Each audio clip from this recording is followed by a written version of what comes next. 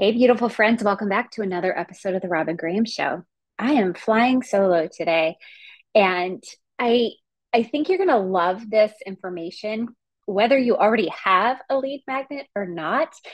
There is going to be a lot of insight as to how to create a lead magnet, why you need a lead magnet, how to promote a lead magnet, and so forth. I think it's going to be um, pretty powerful as I move through the content of today's show. So, the title of the show is How to Create a Good Lead Magnet That Generates High Quality Leads. Who doesn't need high quality leads? Let's face it, the landscape of growing a successful small business is very competitive, especially with the online space and the digital world that we're living in. So, attracting quality leads and growing your email list is essential. It's absolutely essential for growth and for revenue generation, especially if it's going to be sustainable and your business is going to last longer than average businesses, which we know that, in the first year of business, 50%, something like that, of the businesses fail. So it's pretty significant. We have to be on top of our game and continuously grow our email list and strive to generate quality leads, not just leads coming in, because it doesn't matter if you have a large email list if the people on the list aren't going to want to hire you eventually. So that's what we're diving into today. And I'm super excited to touch on this because I think there's just so much power in having a lead magnet for doing just that, creating high quality leads that can ultimately convert to paying clients. So let's dive into the first question. Why should you create a lead magnet? And I think it's important that we realize how essential it is for lead generation. If you want to grow your business, you have to be visible and you have to bring people into your community. You can pray all day, but if you're not doing tasks, taking steps, implementing strategies to bring people to you so that you can be seen as an expert and then warm them up to become paying clients, you're not going to grow. So this really is important. And we talk a lot about not growing your business on social media. Well, one of the key ways of being able to do that, to avoid social media, is your email list, your email marketing strategy. And in order to have an email list, you have to build it, right? Yes, some people will come to your site and they'll automatically join your newsletter. And when that happens, it's so awesome. But it doesn't happen frequent enough to build your list with that alone. So that's why having a lead magnet is so important. Email marketing is so important because you need to stay top of mind. In the show notes, I will link a couple of other episodes about email marketing so that you can learn how to create your nurture sequence. You can learn different strategies for email marketing, as well as learn why you need to grow your email list and some of those important factors for that, which we'll touch on a little bit today here as well. So it is crucial, as I mentioned, to consistently and constantly be building your email list, no matter the size of your list. Because let's face it, there's going to be natural attrition, right? Some people are going to drop off over time. And anytime you have someone new, what you do is you increase your opportunity for referral sources and potential collaboration opportunities, and just really staying front of mind with those people that you're trying to nurture and warm up. And if you do it right with a lead magnet, you're bringing in quality leads, and these people are in a place where they trust you. And it's going to be a lot easier to warm them up because you know that they are going to fall into your soulmate client description. So, some of the reasons to grow your email list is one, more high quality leads. As you intentionally grow the list, you know that you're attracting people that you want to work with, that you're going to feel fulfilled with when you're working with them, and that you know you can get results for them. You want to build trust with more people. And that's for probable, not only possible, but probable conversion to paying clients. You want to drive more traffic to your website, and email marketing is great for that. You want to demonstrate your expertise in your niche, and you want to do that to as many people as possible. So we want to grow that list so that we can continuously demonstrate what we know and provide value to indicate that we really are the expert, the go-to in our niche. You want to alleviate anxiety around having to be on social media all the time. So the more you grow your email list, the less likely it is that you have to be on social media. Of course, I don't believe you have to be on social media at all. I believe there are so many other marketing strategies that you can implement, but email marketing is going to be key to stay top of mind. And just to share information about yourself, about your business, what you do, provide value, to educate, inspire, entertain, all of those things that we need to do to grow our personal brand and our business. And you really do want to become memorable and recognizable as that expert. And that's another reason to grow your email list.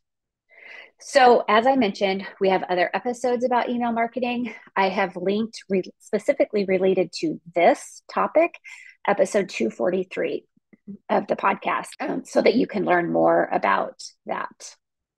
So, how can you create a good lead magnet? First and foremost, you have to understand your soulmate clients' pain points, their needs, and their desires. Once you have identified what their needs, desires, pain points are, you can choose, what do you want to address in your lead magnet? A good lead magnet can address multiple pain points, but the key is to keep the content in the lead magnet easy to consume. You want it to be simple. You don't want it to be overwhelming. If you overwhelm your community, they're less likely to convert. So keep it simple and concise so that they can recognize exactly how you can help them. Now, if you don't know your clients' pain points, their top struggles and challenges, if you have a Facebook group, you have an opportunity to ask 3 questions before you allow people to join. One of those 3 questions should be, what are you struggling with? Or what is your biggest struggle? Or what is your biggest challenge? Whatever your expertise is, that question should be related to the thing that you can help your person with, your soulmate person, your soulmate client. So for me, I say business. What is the biggest challenge that you're facing in growing your business? And then I get that information and I can use that as voice of customer. So as I'm writing content, I use that. So my lead magnets are going to address those questions that I hear people say, or those things, those items that I hear people say or read people say that are their biggest pain points or struggles. Now, as a side note, at least one of the other questions should be, what is your email address? And explain that you send emails to provide value, information on your expertise to help them. And then that way you can use that as a form of growing your email list as well, in addition to the lead magnet. And as we're talking about that, the Facebook group, you can share your lead magnet that you create in your Facebook group. Now, if you don't have a Facebook group, not to worry, because what you can do is send a survey out to the current people on your email list. So yes, you are just growing maybe, but it doesn't matter how many people you have on your list. You have people that are there because they want to be there. So send out a survey and ask them, what is their biggest struggle? What is their biggest challenge? And gather information from them that you can then use to create a lead magnet. And you can even say, hey, I'm going to create something helpful. And so I want to get some advice from you, or some information from you, not advice, information from you related to your biggest struggles, challenges, pain points, needs, and desires. So then you can use that information to decide what it is you're going to focus on in that lead magnet. But the more specificity you have related to those pain points, needs, and desires, the more likely your lead magnet is going to convert, meaning the more likely it is that people are going to give you their email address and download that lead magnet. So I've kind of hinted to this, but if you're creating an ebook or a lead magnet, whatever that form is going to be to get someone to give you their email address, it has to provide value. No, you don't want to give everything away so that they don't have to hire you or buy from you, but you do want to provide valuable information. You want to give them an immediate win.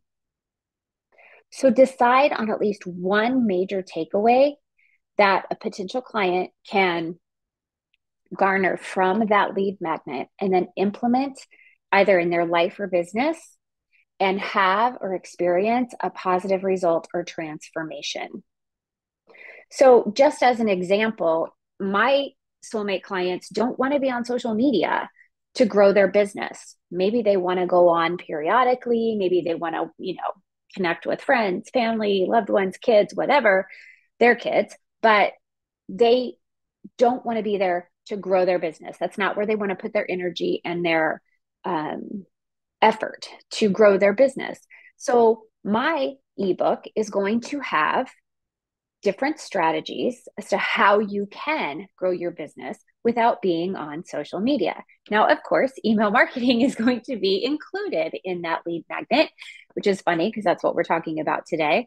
But that is what is going to be in my ebook. And I'm going to allude to that in all of the ebooks that I create related to growing a business. So that just gives you a little bit of insight. Now, because I also tend to work mostly with Christian entrepreneurs, I also have a different lead magnet that is just a list of scripture verses that people can reflect on and live by. I also have a video training for SEO and an intro to SEO for small business owners and entrepreneurs.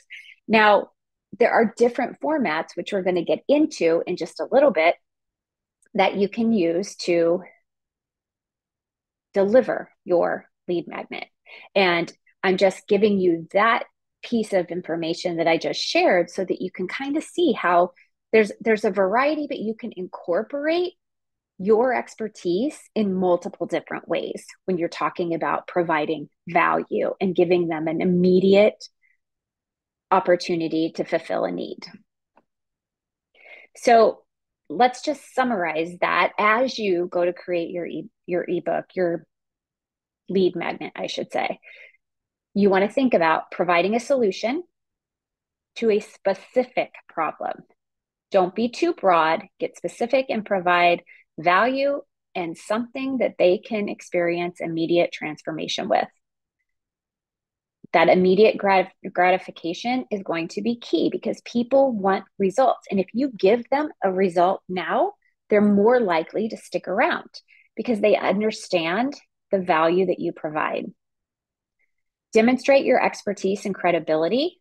And so through this, you can include social proof, testimonials that showcase your work and what people's experience working with you was. And indicate the benefit of your lead magnet and why they need it. You have to be clear on that. And that's going to involve, a title, a hook to let them know, like, this is it and this is why you need it. Let them know the benefit that they're going to get from it. All right. So I hinted to the types of lead magnets. So you guys, I want to encourage you to go over to the show notes because on the blog, I've mapped this out in great detail. You could even print this off as a guide. There's so much detail in the show notes. So because of the sake of time, I don't want to have every detail here. I don't want to just read it to you verbatim, but you can go to the show notes and get all of this information. So let's start with ebooks. I've mentioned those a few times. So those are basically a comprehensive resource that will provide information on a specific topic and have actionable advice that the reader can go and implement and see a result, a transformation. Checklists and templates. These are great because you can give someone specific actions that they can follow or use in their day-to-day operations or activities. Webinars and online courses, you can create those and give those away for free.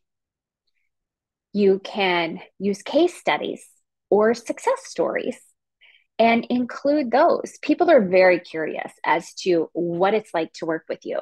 So you can use a case study outlining something that you have done where you have given someone transformation when you've worked with them, and you can include that. You can use quizzes and assessments. I can tell you, I used to have one for personal branding and I took it down. It was great for a while and it did bring in a lot of leads, but then I took it down and I may introduce it and just revise it a little bit, but quizzes are really fun. They were really, really popular a couple of years ago. I guess they still are. I'm not seeing as many of them, but they're pretty fun because you can get a lot of information from people when they fill out those quizzes or assessments. So they do help. They provide knowledge to your reader, but they also give you insight as to what people are thinking that are out there that are potential clients. And then toolkits and resource libraries. Again, this is similar to like a list, or a checklist, but it's like a toolkit or a resource library where it's a collection of valuable resources that you have learned or attained over the years. And now you're sharing it with someone, which is really great because if you think about your soulmate client, they're probably a few steps behind you, maybe 3 months, maybe 6 months, maybe a year, maybe a couple of years, but you've already attained these resources. So now you can share them and save them time and energy and money trying to get the same resources. So that's why toolkits and resource libraries are so handy, and they do convert pretty well as also. All right, so let's talk about designing your lead magnet, because no matter what the content is inside, it has to look good and be appealing if people are going to actually download it. Canva is an exceptional tool for creating attractive lead magnets. There are templates there already, so it's pretty easy to use. You can just change your brand colors and your fonts and the imagery so that it's aligned with your brand, which you want to use high quality images and you want to use colors and fonts that are aligned with your brand identity. Make sure that your entire ebook is aligned with your brand identity because that helps you be recognizable and memorable. Keep it simple and concise. If you have complex concepts, simplify them. Make the content easy to read and digest. Do not overcomplicate it. If you do, you will lose interest and the opportunity to convert high quality leads. If you want, you can keep it interactive, just like with a quiz. Sometimes that does help gain traction or increase interest. Videos are also engaging, but keeping the audience engaged is really beneficial in order to convert. And last but not least, when you're designing your lead magnet, optimize it for use for a mobile device. We know that so many people are accessing our content on a mobile device. So if you do have a video or an ebook or a list, make sure that it's going to transfer over to a mobile application as well as on a computer. All right, so now the fun part, right? You've created it, it looks fabulous, it's appealing, you're ready to put it out into the world. How are you going to promote this? Once you know that you've created an irresistible lead magnet, it's time to generate those leads. So first and foremost, you're going to promote that lead magnet on your website. Have a button to download that ebook right at the top of your homepage. You can also include that on all other pages of your website as well. Most people have the subscribe to email list or newsletter on their website. So you can have that. But like I said before, having something more specific than just a general newsletter does attract more leads. So that is an option. You can also use pop-ups. Personally, I don't like pop-ups. They annoy me. I always click through them. However, they do work. So if you want to do a pop-up, just make sure that that pop-up is activated properly, installed properly, so that it doesn't slow down your site and there aren't any complications with it. And include that call to action to download in all of your blog posts. So what I do is have the call to action to download more information, more resources, or a specific lead magnet at the end of my blog post so that it's always there. Now, when we talk about Pinterest marketing, this is really key because we're driving traffic to the blogs. So then that call to action to download that ebook is there. You can also actually do that with the ebook through Pinterest as well. When you do YouTube videos, you can include the link to your lead magnet in your description of your YouTube video, and you can have that as a call to action in the actual video. You can collaborate with other influencers to promote their lead magnet, to promote your lead magnet. And you kind of collaborate and share both valuable information from each of you. Being part of summits. This can be your call to action when you present in a summit to download this free lead magnet that you have to offer. You can also use paid ads. Of course, I like to do as much as I possibly can organically without paying for ads, but you can get a lot of email addresses. You can grow your list and get high quality leads if you have very specified ads for your lead magnet. But you want to make sure that the demographics are set up appropriately so you're attracting your ideal, your soulmate clients and quality leads versus just any old lead, because having just any old lead is not going to help you in the long run. So if you aren't using social media to grow your business, that's okay. But what I would encourage you to do is still have the link in the bio to your lead magnet, because if people land on your profile, at least they can still access that, and that you can still get a quality lead from that platform.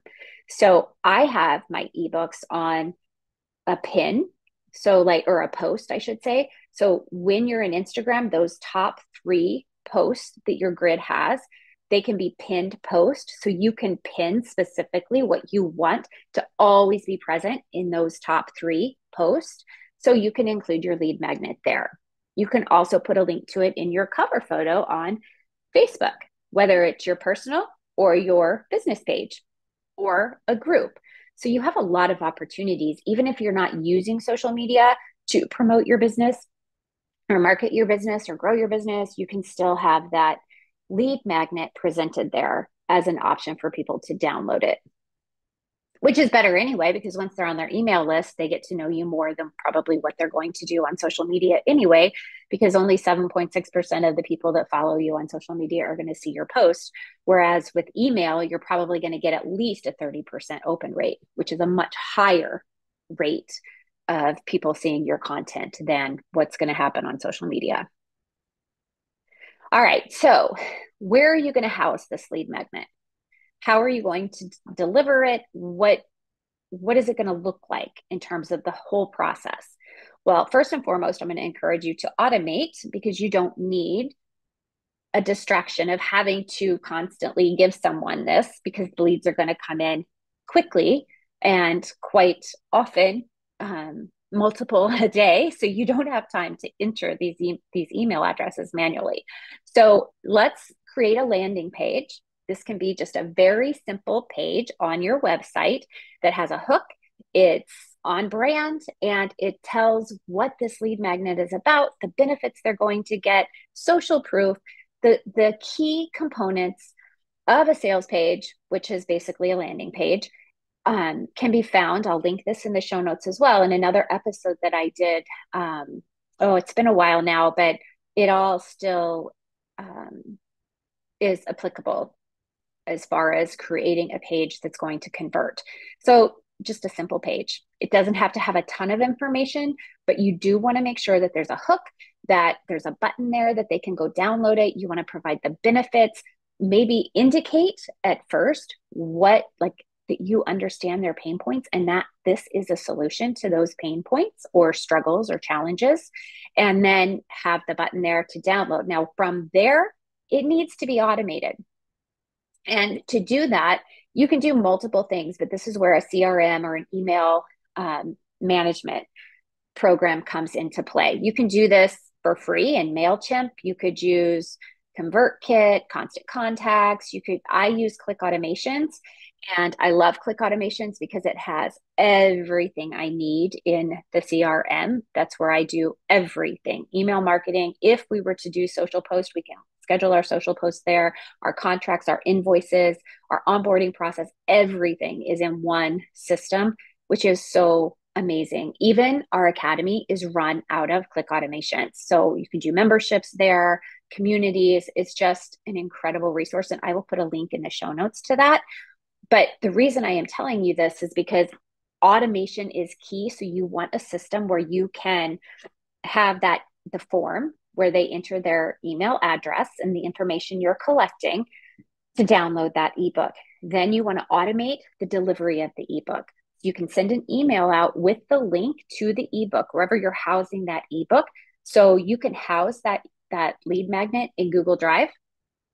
And so that link to access it in the email that goes out is going to be the link to wherever you're housing that information. You don't give editor access, you just give view only access. So it's safe, nobody can alter it. And you still house it under your business, but they can then access it.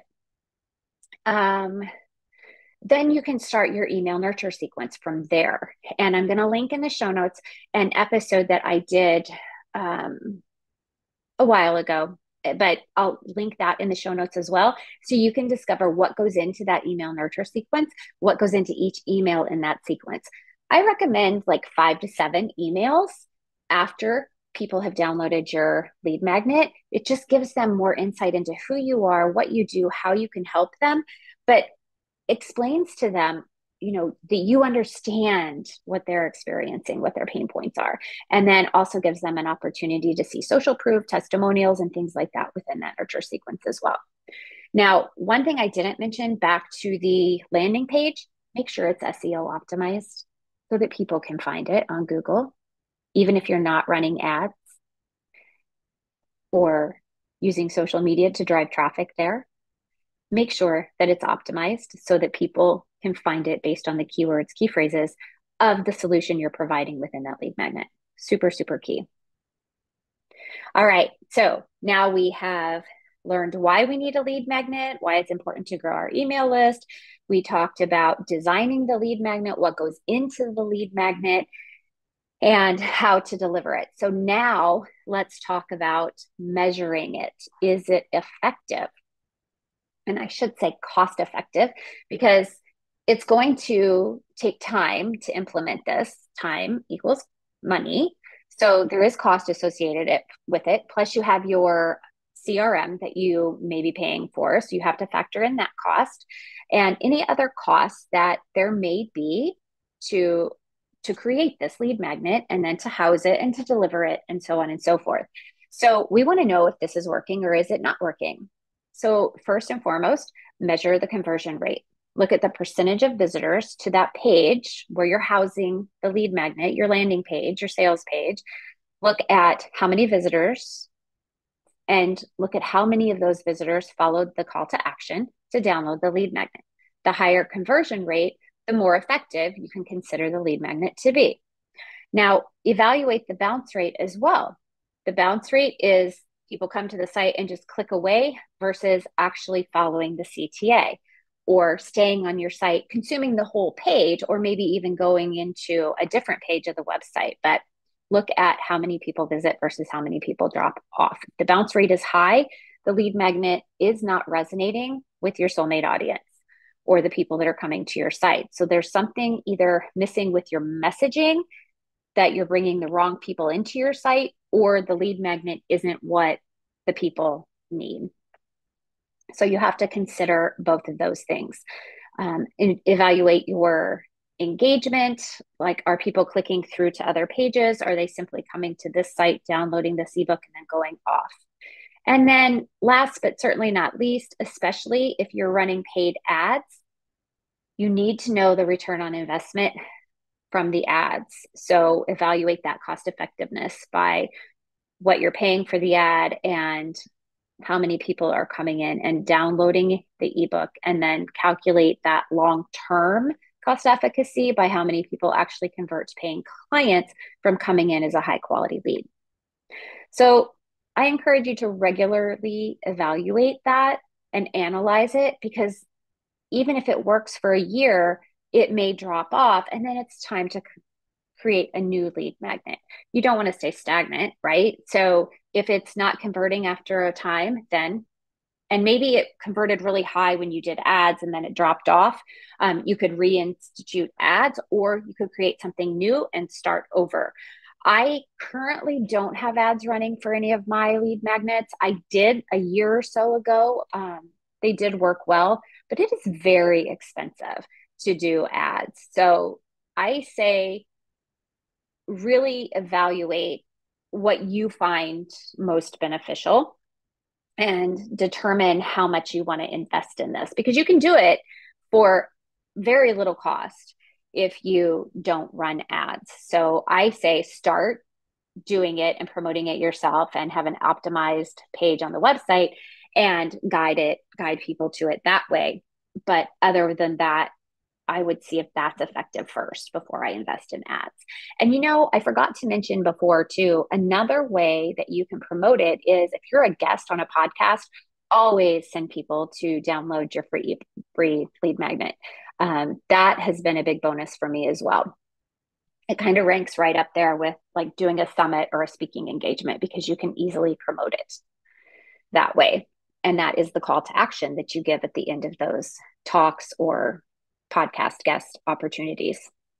And of course, if you have a podcast, it's a no-brainer. Do an ad to your lead magnet, because that's also a great way to get more email addresses and grow your community. And I like to think of your email list as your community, because you bring them in and they wanted to come in, or they wouldn't have given you their email address. So then as you communicate with them and provide value for them every single week, then they see you as someone they want to spend time with, and they become excited to see your emails pop into their inbox. So it's your opportunity to continue to grow that community and nurture them and build a relationship with them, that emotional connection that is so important for people ultimately deciding to buy from you or share you and refer you. Okay, so I'm going to share with you the resource page on my website where you can go and see the plethora of lead magnets that I have, to give you a little bit of information or insight as to things that you could create. Each one of mine is very unique and different, but you can get an idea of how I created mine and just the different formats that are available to you. And that address for the website is therobyngraham.com/resources. And of course, I will have that link in the show notes as well. And for those of you who might be interested, I will have my affiliate link for Click Automations in the show notes as well, if you want to go check that out. It is a Go High Level program, and Tamara has white gloved it, or white labeled it, and provides white glove service. I cannot rave about it enough. I absolutely love the platform, and I love the service I get from the owner, Tamara, and her team. So if you are interested in an all-inclusive, one-stop shopping type CRM, I will put that link in the show notes for you to click through to as well. All right, friends, that's a wrap for today. I would love to hear from you. to know if you found this information helpful. Of course, you can leave a rating and review. That always warms my heart, and I am so, so grateful. I'm going to start a new program, per se, where we're going to pull names out of a hat. And once a month, we'll pull people's names out of a hat who have left a rating and review, and they will have an opportunity for a free strategy call. So if you're interested in that, be sure and leave a rating and review, and then send it to us. Tag us on social media or send me an email with a picture of the review. I'd love to see it and know that it's you. Leave your name so that we can call you out on the show as well. You know, when you do iTunes reviews, you can't always see the name, so make sure that we see that. See your name and can get a hold of you so that you'll know if you won the bonus opportunity. All right, friends, that's a wrap for today. I'm so grateful you were here with me, and I will see you all next time.